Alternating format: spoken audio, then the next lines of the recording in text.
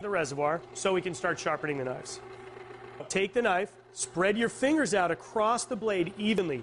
You're going to want to stay at the top. It's to give even, for an even stroke. And I'm going to gradually pull the knife across the blade, arcing with the tip to give a consistent, even grind. Don't push down on the knife. You want to let it gracefully touch the stone. For each side, 2 to 3 strikes, then you flip it over and you do the other side. So what we're looking for is for burrs. There's not quite any burrs yet. So we're going to do this third time.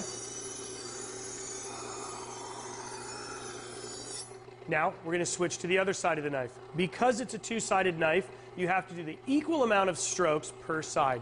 While using the electric wet sharpener, make sure to not sharpen your knives too long. It should only take 4 to 6 seconds per side for an 8. We've now sharpened our chef's knife today on the electric wet sharpener. So let's see how sharp it is. Looks pretty good to me.